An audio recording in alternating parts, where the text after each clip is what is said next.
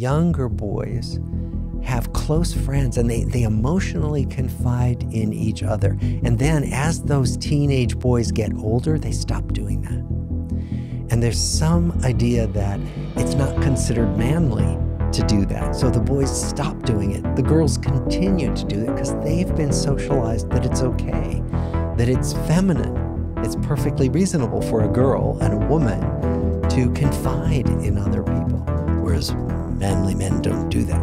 And that's one of the stereotypes in the ways that we're raised that hopefully is subsiding. That there are more ways to feel like a real boy, a real man, that include emotional engagement with other people. What is the cost of being lonely? I was reading some studies, I think maybe similar to the ones you described, about the gradual decay of connection that's going on in the world. So we're getting lonelier and lonelier as a species. Yes. Have you seen that in your studies over the years? You've seen, as you ask these participants, how many people they've got to turn to in that moment of crisis. Are you seeing a decay in the amount of people they think they can call at 2 a.m. in the morning? We haven't seen that decay, but there are many other studies that have. And in fact, there's a sociologist named Robert Putnam at Harvard, actually, who wrote a book in the 80s called Bowling Alone, in which he studied what he called our investment in social capital. Like, how much do we join clubs, go to churches and mosques and synagogues? How much do we invite people over to our homes? And what he found was that starting in the 1950s, all of those indices dropped off. We stopped investing in other people. And it seemed to coincide in the US with the introduction of television into the American home. And then he went back in the early 2000s and did the same survey again. All of those parameters had dropped off further. So what he's shown is that we're becoming much more isolated, certainly in the United States, but also in the UK and in the developed world particularly. And it seems to have a lot to do with social mobility. It seems to have a lot to do with digital media and forms of entertainment, many different causes, but the net effect is that we are becoming more isolated. And to your question, there's an investigator, Julianne Holt-Lundstad, who studies loneliness, and what she has estimated is that being lonely is as dangerous to your health as smoking half a pack of cigarettes a day or of being obese. And so what we know is that there are these very real, concrete effects of social isolation and loneliness that damage us as we go through adult life. I read in your book that there was a link with Alzheimer's as well. Yes, there is. That the brain declines sooner and the onset of Alzheimer's is earlier in people who are lonely. You're twice as more likely to develop. I believe that was in the Marmalade Trust study. Said you're twice as likely to develop Alzheimer's if you're lonely. It could be. And we think that has to do with stimulation of brain pathways. So the thing that makes relationships a little scary and risky because people are unpredictable is also the thing that stimulates our brains. So when I came in here, you and I had never met. Mm-hmm. So I was going to talk to you. I didn't know what you'd be like, right? I didn't know what the questions would be like. But that's good for my brain because you've got my brain running on a lot of different circuits. And that's stimulating my brain circuits. That's a good thing. You, I think, are preventing me from becoming demented earlier. So thank you very much. You're welcome. Yeah. Are we good at understanding? You know, I think back to that kid, me, sat in that room in Manchester, just absolutely focused on building a business and becoming a CEO and all of those things, the monetary upside. I was particularly bad at, if you'd asked me what the value of a relationship was, I would have said, I probably would have just pointed to the costs. I would have said it's going to have time and arguments. And yeah. In the research that you've done, are people good at understanding the value of a relationship? No, they're not. They're not. Partly because relationships are the background. I mean, if you think about it, we've never known the world without relationships. Most of us do not live in solitude. And so there've always been people around, which means we tend to take relationships for granted. And it's only when you pull back and you look at, thousands of lives that we saw these powerful effects, the differences between people who had good relationships and people who didn't. Most of us are, it's like that old joke about the two fish swimming along, and the older fish swims by and says, "Hey boys, how's the water?" And one fish turns to the other and says, "What's water?" And, we're in this swirl of relationships all the time that we take for granted. And so it's particularly difficult for us to understand that this is something that we need to pay attention to, nurture, cultivate throughout life. What if I'm in a toxic relationship? What if my partner is an asshole? Do I stay because of these physiological benefits, insulation from stress, or whatever it might be? Or do I dump them and go it alone in life? Well, as with so many things, one size does not fit all. There's a huge amount of discernment involved. So if you think about it, one question for a toxic relationship is, how much is at stake? How much do I have invested? So let's say you're married and you have children together. Then the idea is to work really hard to see, is there a way to salvage this relationship? If only for the children, but also because the partnership could have benefits. And so what we would say is, if there's a lot invested, then we work harder to see, is there any way we can find ways to work out our differences? Sometimes there isn't, and those relationships need to be ended. But I want to point out that most relationships of any consequence have conflict. And so the real issue is not, are there conflicts? The real issue is, can we work out conflicts regularly in ways that make us both feel okay about ourselves and about each other? If we can't do that, then those relationships often need to be stepped away from. When you looked at all of the relationships that are beneficial and are successful as a relationship, what are the factors that made those relationships most successful, if there are any?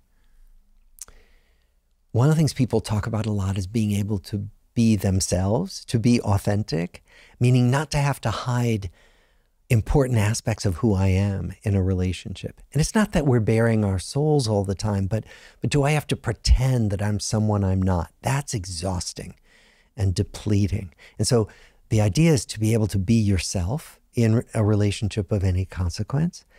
I think the other thing we find in good relationships is that people allow each other to change over time. I mean, we're all constantly changing. We're all moving targets.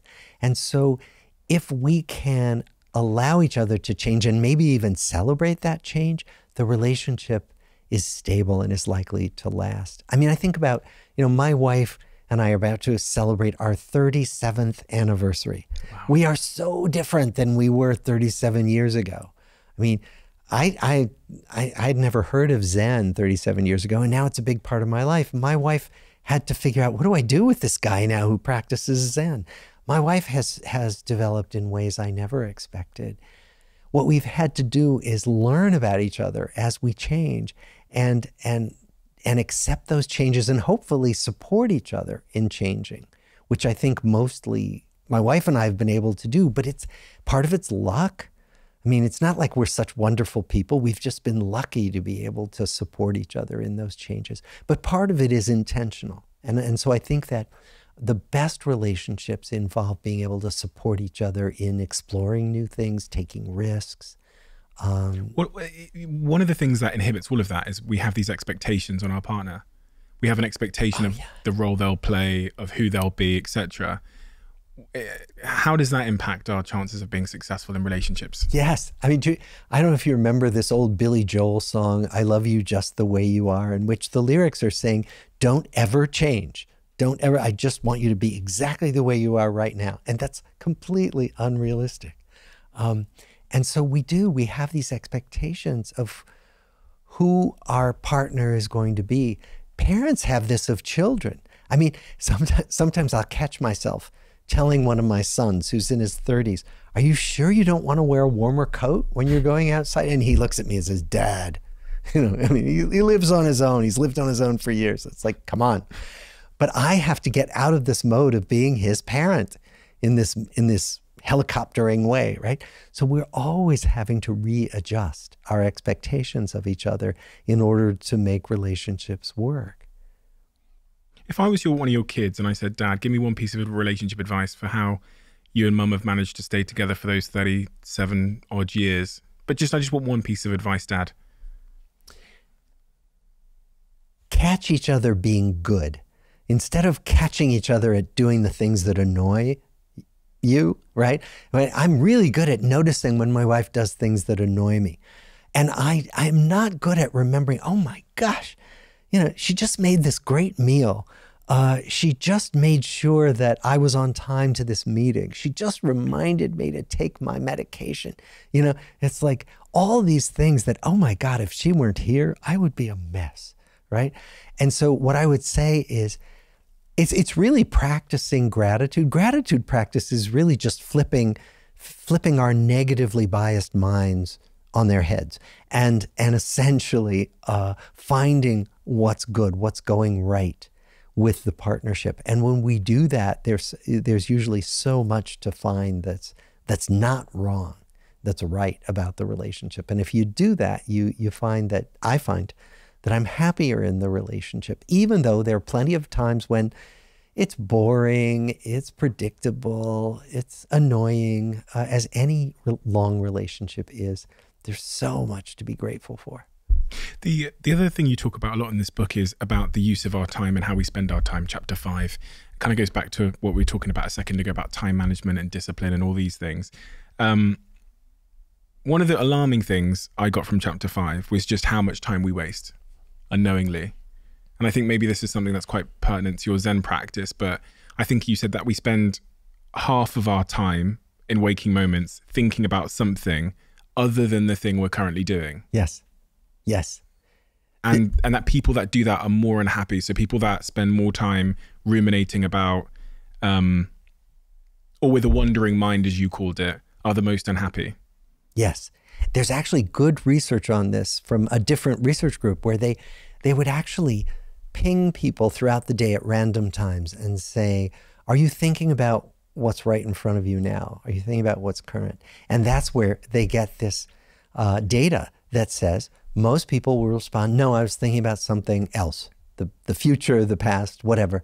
And then they would also ask at the same time, how's your mood right now? How happy are you? And they found that the people who spent more time thinking about what's right in front of them were far and away happier. So a wandering mind is a less happy mind. In that chapter, you talk about multitasking as well. We all think, this is one of the problems I had when I was writing my book, as I like to play music. Yeah. That has lyrics in it. So it'll be, I don't know, like R&B music or something. Yeah. And I want to write at the same time. And I eventually come to learn that my brain is incapable of doing two things. So it's not actually listening to the music. It can't listen to the music and write at the same time. In chapter 5, you talk about there's research that shows our brain is not capable of doing more than one thing at a time. That's right. You're really switching back and forth really quickly, and it's super inefficient. It's incredible. It's an incredible waste of energy because your brain takes a moment to get back into gear in the thing you've switched back to, and then it's switching off again to something else. And so this idea of multitasking, oh, I can do so many things at once, is a fool's errand, basically. Flow state, kind of linked to that. Yeah. Is it a thing? It is a thing. Is it a good thing? Yeah, it is a good thing. Prove it. Well, I don't know if I can prove it, but, actually, there's been some good work by Csikszentmihalyi. That's his name, and I can't spell it. It's this long name. He's since passed away, but a very brilliant psychologist who did research on flow states. So I'm a meditator, and many people say to me when they find that out, say, oh, I should meditate. And I often say, no, you shouldn't. You should see if meditation feels good to you. And if it does, do it. If it doesn't feel good, find another state, a flow state, if you will. Find another pastime that for you makes the time just fly by. So my wife is not a meditator. She has no interest in it, but she loves music, and she's an avid pianist. She can sit for an hour and just be transported playing the piano. That's her flow state. For some people, it's skiing down a ski slope. For some people, it's working in a garden. For some people, it's being on a soccer pitch. It's, so my hope for people is that they find a flow state, or maybe more than one, and that they allow themselves those experiences of flow from time to time, where they're just so in the activity that time passes by effortlessly without noticing. That's so nice to hear and refreshing for people who have struggled with meditation, which I imagine is most people. Lots of people. And, even on this podcast, when I have guests on, they often talk about the positive upside of doing meditative practice. There must be so many people that listen and go, I've tried it, I can't, it doesn't work for me. But to know that, like, your hobby, that thing that just, as you said, that makes the time fly by, is an equally effective, potentially, form of meditation. Exactly. Making music or painting or whatever it might be, running.